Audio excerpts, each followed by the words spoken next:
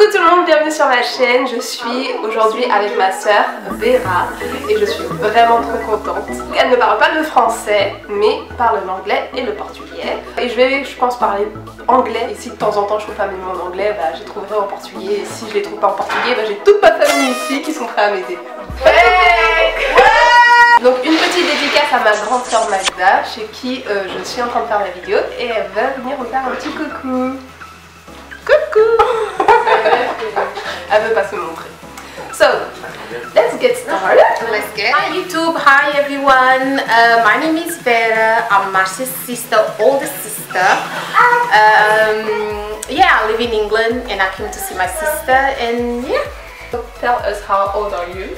I'm 35 this year. So yeah, my birthday is on the June 22nd. Ouais, donc 35 ans et son anniversaire c'est au mois de juin. Donc je sais, elle fait pas 35 ans, mais eh oui. So do you have children? Yes, I have 4 kids. 4 enfants. Et ouais. Aujourd'hui en fait j'ai voulu faire une vidéo avec ma soeur parce que je la vois pas souvent. Voilà, elle passe bien à la caméra en plus, hein, donc je suis en train de l'encourager pour qu'elle fasse une chaîne YouTube. On peut dire que tem que fazer uma YouTube channel. Yeah. So, si vous l'encouragez, elle va peut-être faire... Maybe. Ok. Et aussi, elle est complètement naturelle. Can you show us a little bit your hair and then talk about... This is my natural hair. Natural hair. Yeah. Yeah. What is the length, do you know? Straight, maybe? Maybe 14 inch. Voilà, ses cheveux sont, je pense, des SL en fait. I'm natural for 2 years. I think between 2 to 3 years. And yeah. did you do a big chop or did you make a transitioning? Transitioning. For how long do you transition? I think for about a year. A year? Maybe a year or maybe more. So every time I used to do my hair, wash my hair, do my treatments, I used to cut off the relaxed bit. Donc en fait elle nous explique qu'elle a transitionné pendant à peu près 1 an et qu'au fur et à mesure, à chaque fois qu'elle faisait ses shampoings, ses soins, etc., au fur et à mesure elle coupait ses pointes, se défrisait, jusqu'à ce qu'elle ait entièrement ses cheveux naturels. Through the transitions, I always do it my ponytail, weave, because I do my own wigs, so I wear wigs. Donc elle fait ses propres perruques. Put my hair up. So high buns. Yeah. So that's it. And always make sure that my hair is moist. Always moisturize my hair all the time.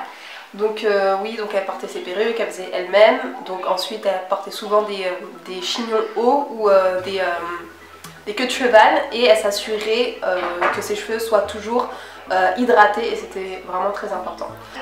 So yeah, how do you have a lot of breakage during your transitioning and how do you manage it? I used to have a lot of breakage when I used to have my hair used to be relaxed. Donc en fait elle avait beaucoup de casse pendant que ses cheveux étaient défrisés. Now since I start with my natural hair going natural, not as much. Elle a plus autant de casse maintenant que ses cheveux sont au naturel. And one of the things that I do a lot and it helps. L'une des choses qu'elle fait qui l'aide vraiment à réduire cette casse, is always making sure the hair is moisturized. C'est d'être sûr que ses cheveux sont toujours bien hydratés. And I only use one, and that's the only cream that I use even for my daughter's hair, is Dax. The green one is quite old. But there, that's a problem for me. Right! Dax! Right. When you say Dax on YouTube, it's like you say, I don't know. But I believe each cream works for each kind of type of hair. Ouais, donc elle pense que chaque crème s'adapte à un certain type de cheveux. Before I immigrate to England, I used to use that cream. Donc avant qu'elle aille en Angleterre, elle avait l'habitude déjà d'utiliser la crème Dax. And I never had a problem with my hair even when it was relaxed. Et donc elle n'avait jamais eu de soucis même quand ses cheveux étaient défrisés. So when I stopped it, It took a while to find the right creams for my hair, you know, that I felt like I tried coconut oil. I still use it today sometimes, but I tried so many different ones, but I didn't feel like it helped as much as. Donc elle nous explique qu'en fait elle a arrêté cette crème d'Axe pendant un petit moment, elle a recherché d'autres crèmes. Elle a utilisé de l'huile de coco pendant un bon moment, d'ailleurs elle continue de l'utiliser, mais elle est revenue à cette crème d'Axe parce qu'elle ne trouve pas d'autres crèmes. Je comprends ce que ma soeur est en train de me dire, parce que moi je suis aussi retournée à cette crème, c'est pas la d'Axe même, c'est une autre crème qui ressemble un petit peu. Enfin, en fait cette vaseline lie l'hydratation, donc en fait moi j'ai besoin d'une vaseline comme ça pour lier l'hydratation, renfermer l'hydratation, un peu comme l'huile fait. Et du coup c'est une vaseline à ne utiliser vraiment que sur les longueurs, et moi je l'utilise vraiment lorsque je lisse mes cheveux, et voilà, c'est le seul moment où je vais utiliser ce type de vaseline. And one of the big rules for my hair is always put the mayonnaise. I don't know if you guys know the mayonnaise. Okay. I use the mayonnaise, I always leave for an hour in my hair. I'll wrap it up with a plastic or even with a towel because it's more like a steam. Ok, donc en fait elle utilise le air mayonnaise qu'elle laisse poser à peu près 1 heure, et ensuite elle enroule ses cheveux d'un film plastique, et en fait la chaleur, ça a l'effet en fait comment dire, de vapeur. Ouais, vapeur. Oui, voilà, de vapeur, ouais, steam. Ouais. So I always leave for an hour and take it off and condition and dry it straight away with hair dryer. Donc elle laisse poser 1 heure, elle fait son après shampoing, elle rince et elle commence à sécher avec son sèche-cheveux tout de suite après. For me, I straighten my hair because most of the times now I stop wearing wigs because now my hair is in the length that I always wanted. So I don't use wigs anymore. Ok, donc maintenant elle lisse ses cheveux plus souvent, elle n'utilise plus elle porte plus de perruque parce qu'elle est satisfaite de sa longueur, donc elle porte ses cheveux naturels. And most of the times if I don't have my hair like this, I have in a ponytail. But because England is always cold, I always have in a ponytail. Ouais, donc la plupart du temps, si elle n'a pas les cheveux lisses, lâchés, elle les a en queue de cheval parce qu'en Angleterre il fait très froid, et voilà, c'est une coiffure qui va bien avec le temps là-bas. Do you have some advice for natural or relaxed girl? Personally, I advise to go natural, but you do what you feel comfortable because not everyone feels comfortable to be natural and have the patience to look after the hair because natural hair is difficult to look after.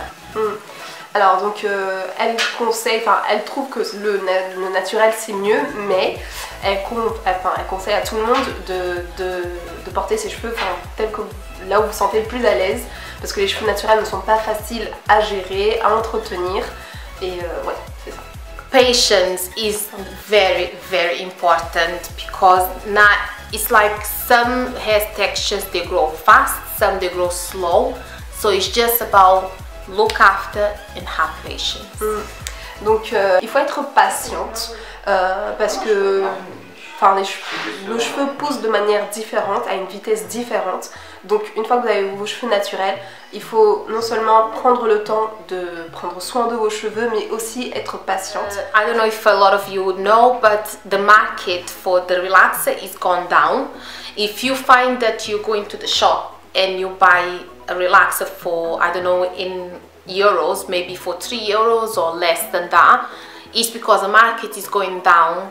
Ouais, donc en fait elle est en train de dire que ce mouvement de cheveux naturels, de filles qui reviennent au naturel, c'est bien, parce que du coup le marché du défrisage est en baisse, et avant vous pouviez trouver les défrisants, je pense qu'ils étaient entre 5 et 6 euros, maintenant vous les trouvez à 3 euros ou moins cher. Because relaxer is not good for us, even for our scalp, and I don't know if a lot of girls know, but it can even damage inside for us women. Parce que le défrisant en fait est vraiment mauvais, pas seulement pour le cheveu, mais pour le cuir chevelu, mais aussi pour notre santé. Et hier on en discutait, c'est qu'il y a des personnes qui contractaient le cancer à cause du défrisage, et c'est vrai, faut pas se leurrer quelque part. So I think that's all for this video.